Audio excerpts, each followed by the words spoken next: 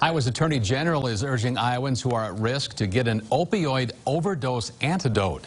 This comes just a day ahead of Naloxone Access Day. That's tomorrow. Nearly 370 Iowa pharmacies plan to hand out about 4,000 free doses of Narcan. That's a brand of Naloxone. This includes 8 pharmacies right here in Siouxland. And although Iowa doesn't have a staggeringly high number of opioid deaths, the number is on the rise. In 2016, we had 86 opioid overdose deaths. In 2017, that number's increased to 103. Now, while we might be considered low incidence for overdose compared to other states, still it's that rate of increase that has us concerned, and we want to make sure that we're getting ahead of the issue as opposed to responding to it.